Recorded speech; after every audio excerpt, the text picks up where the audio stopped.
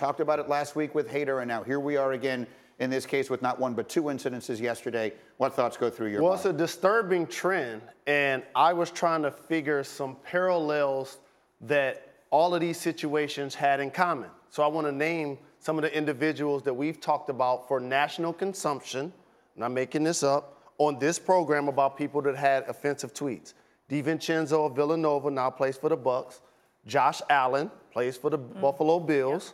Josh Hader, who plays for the Brewers. Trea Turner plays for the Nationals. And Sean Newcomb that plays for the Braves. Yeah. Newcomb. Okay. So the trend, besides the fact that all of these are white American men that most likely grew up in the United States, literally, the offenses of the tweets actually were similar in either they offended gays or there was anti-racial sentiment towards minorities, in particular blacks. And so when I see this trend, and I understand certain terms have been used as dog whistles in our society. Make America great again. America's pastime. And a lot of times that gets overblown, that gets overlooked. And I don't care that somebody who's only, quote unquote, 17 years old. And by the way, I did some of the dumbest things in life as a teenager. So I'm not disparaging a young person by making a poor decision while they were young. What I will say, and I want to highlight, is being 17 is an excuse for this behavior. You're old enough to operate a motor vehicle. You're old enough to know that you're offending somebody else and that you have a racist overtone and that there's certain things that you should not be saying about other individuals. So that's what's disturbing to me about this situation. And this is going to continue to happen.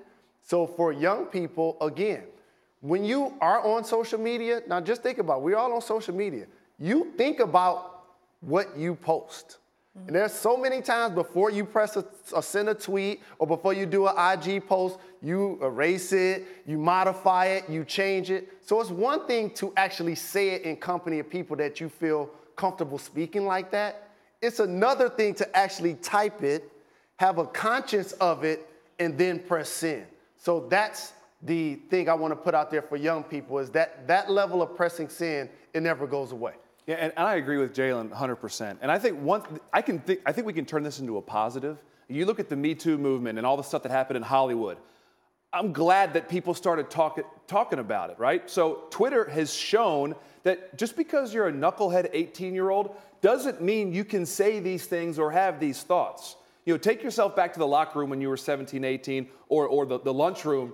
You heard things that weren't right, and guys were doing things that weren't right, and you didn't say anything because you didn't want to be an outcast. Now, you know what? Hopefully 18-year-olds are going to step up and say, hey, dude, that's not cool. Don't be saying those words. Don't be talking like that. And hopefully we can turn this into a positive that makes kids all over this country, regardless of Twitter, say, you know what, man, that's not cool.